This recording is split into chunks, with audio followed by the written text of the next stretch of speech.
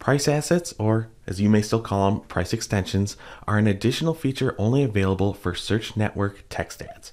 Yes, it's got price in the name. So of course you can showcase your range of prices for any of your products and services within a particular campaign or ad group. But it can also act as an additional site link for your campaigns. We will show you what we mean as we walk through a setup of price assets. Of course, we're going to show you where to find it, but most importantly, we want to show you a few examples of how you may want to use price assets for your accounts. In this fake account, I'm already in the campaign view, but we need to go to Assets, which is over in your left-hand column. You can expand the section here, and there you see Assets. Price extensions will be one of your asset options that live alongside any of your other assets you have set up within the account. Depending on how many you're using, could be in a different location. Ours is right here. As you can see in this example, we already have some living at the account level. Just like pretty much almost every ad asset or extension in your account, you can set up price extensions at the account, campaign, and ad group levels. Now, the deeper you go with those levels, the more priority it will get. And to show you what I mean, I'm going to hop back and forth between this campaign view. Let's pretend this account is for a department store. Ignore the call campaign here. That was for a different video. But we see this account has different campaigns set up for different areas of their store. If we go back to our price assets, I'm clicking on the blue plus button to start creating a new asset. Now from the account level, we look at that as our safety net. If you don't have deeper level assets created, you have to understand that your account level assets can show for any campaign. So we tend to keep our account level assets more generic. So yes, you can attach existing assets you have already created, but we're going to focus on new ones here. So go ahead, choose your language. There's the currency. Next, you can look at types. How are you going to break out the actual price assets? So in this case, since we're pretending to be a department store, I may want to call out product categories. And then you have to choose a price qualifier. You have the option to not include one, from, up to, and average. So I'll just choose from just to show you an example. For your first price asset, you will need a header. And here's where we see where the price qualifier comes in. Then add in the price. Next, you could specify units. In case of products like sunglasses, doesn't really apply. But for any service, industry, subscription, you can see how this can be pretty valuable. Next, you want to add your description.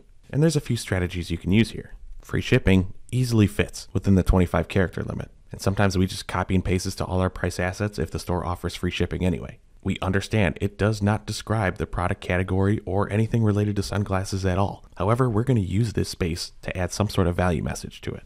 Other things that you can test, instead of free shipping, if that doesn't apply to you, maybe there's a sale going on. Maybe some sort of message like this in terms of, hey, we have all the top brands. We have the best product. All different things that you can test. But to keep moving on, next you will need a final URL. See how fast Google rejects this. And most likely you've seen the preview already, but there's just one example of a price asset. This is going to get rejected, but I'm purposely going to go and try to save it. Just so that red message pops up. You have to have at least 3 price assets. Google recommends that you have 5 or more, because as you start adding more, the user can keep scrolling to look at more of your price assets. So I'm not going to have you watch me add 2 more. I'm just going to do this really quick. Jump ahead. I added 2 more price extensions for a hats category and a swimwear category. If we go back up here, notice on mobile, the third one already gets cut off, but the user will be able to scroll through and see them all. It's a good strategy to include your most important categories right in the beginning, because not everything is going to show. If we look at desktop, here's another example. We're just seeing 1. User may have to click on more to look at all the other options you include. It's not how this looks all the time. Sometimes we do see multiple categories showing. It really depends on what Google displays at the moment. Now, a few rules when you're creating price assets. The final URL can be the same for every single price asset. If you're thinking why you might do this, now one example we've used for clients before is that they've had landing pages for specific sales or promos, and all the sales are listed on this page. Well, we can use that landing page URL for all the different categories called out on that page, but still call out each of the categories. A user will click on one that means the most to them, but they'll still land on the same page. So that's totally okay. I'm going to show you an example later of a pricing page. Subscribing for software. Typically all the plans and pricing lives on one page, no matter what product tier the user may want. You already noticed headers and descriptions are 25 characters each. Sometimes you may have to change things up to make them fit, but understand that your description does not show up all the time. That's completely up to Google on when and where it appears. And then also, if you're using prices that are too large, something like that, notice how Google can truncate it. It's not going to show the whole price. That's purely just to make it fit within the spaces. Let's see how it looks for mobile. Yeah, pretty much the same thing. Let's go back. There, updated the price again. Now I'm just going to save it. Probably going to get a rejection message soon, just because I was using fake URLs. Okay, but let's go back to the campaign view. We just set stuff up at the account level. That's just to cover some of our bases. I said it earlier, it's a safety net. But I was promoting sunglasses, hats, and swimwear at the account level. I have campaigns for bath, bedding, cookware, so my account level extensions currently right now, if this was launching, would cover all of these campaigns. And the account level price asset does not make sense for anything here. That's when you should go in at the campaign level and start creating different price assets. Let's look at cookware. You see up top, I'm in the cookware campaign. Let's go to price, and then I'd want to create a new one. Maybe here I want to focus on brands. So I might choose one here. Williams-Sonoma is a cookware brand. Cuisinart is another one. Start adding the prices here, and so on, and then save it to this particular campaign just so it's more specific to what we're targeting within the campaign. But then of course, we have the ad group level. Let's say I'm just choosing frying pans. Then I'd want to go ahead, update my headers, descriptions, and of course, the final URLs to send people to those specific brands of frying pans instead of just overall cookware. Like all assets, if you're setting it up at the ad group level, it will ignore anything attached at the campaign or account level. If you're setting things up at the campaign level, it'll only ignore the account level. Higher priority, the deeper you go. So make your assets more specific. Not only it's going to have a better impact when a user is searching for your ads, they're looking for specific keywords that you're targeting, but to me the most important part is this final URL, actually sending them to a page that's closely related to what they were searching for, because the whole goal is to get them to buy something, right? So let's send them to the page that makes the most sense. To me, this is an asset that's very important to get as specific as possible. Because if you're going to send users to a wrong page that doesn't relate to what they're searching for, price assets may potentially hurt your performance. Okay, but now you get the idea of what a price asset is, what it looks like, and what options you have to set it up and attach them to your text ads. Now let's go over some examples of how you may want to use these specific assets. I mentioned earlier I was going to talk about software. And this is one of the examples I mentioned where it's one landing page and all the pricing options are here. Intuit or QuickBooks are not our clients, but this is a great page to use for this video. So what do we see here for pricing? We see 4 product categories. They're going from cheapest to most expensive. Okay, we can work with this. Let's do the first example. So here's what I did based upon the landing page. The type I chose was product tiers, and I didn't do a qualifier because it's a set price. There's no up to a certain amount. It is what it is. So each of the 4 product categories, I just copied and pasted the header here, $15 per month. If we go back to the landing page, we see here, it says per month. Now the big bold price that I've included in my price assets is only for 3 months. So I made sure in my description, I'm letting the user know it's just for the first 3 months. And then the URL is the same for all of them.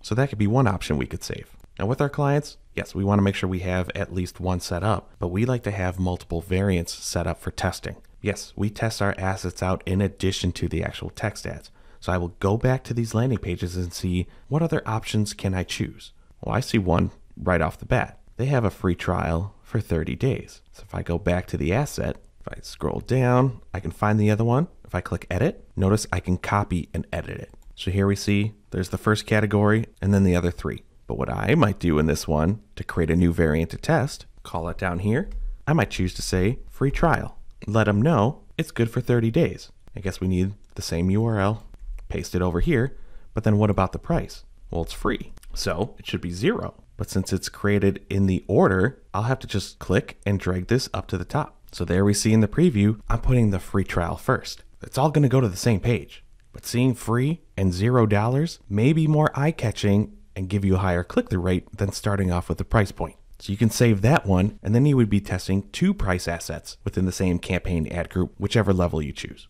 All right, that's software. Let's look at some other examples. Another price asset option we've tested in accounts has been recency. If something's new and you want to start selling more of it, put it first. Have it be the first thing a user sees. Not only are you driving awareness, you could be potentially driving traffic, but the goal is to start selling this new item. And as we've seen in both of these previews, the ones that you start with are going to have the most visibility. As you can see in the second asset that's included in this one, I'm calling out that tickets are going fast. This is the FOMO effect. Better act now before it's gone. Maybe test out leading off with that type of asset to push more urgency and try to get users to go to the page and buy something. Here's a framing example that we've tested out in several accounts, and I know you can laugh at me for the prices. I just tossed something in there. Well, let's just say maybe Nike is a better brand for your store. It's the most popular. You can run mediocre offers for it, like only select items, and people will still buy it. You may want to lead off with that one to show people that, yes, we do have your favorite brand. However, in the next one, you have a cheaper price with a better offer, including free shipping. It just sounds better. It looks better. Leading off with a slightly weaker deal makes this one look a lot better that people may be more enticed to click on it.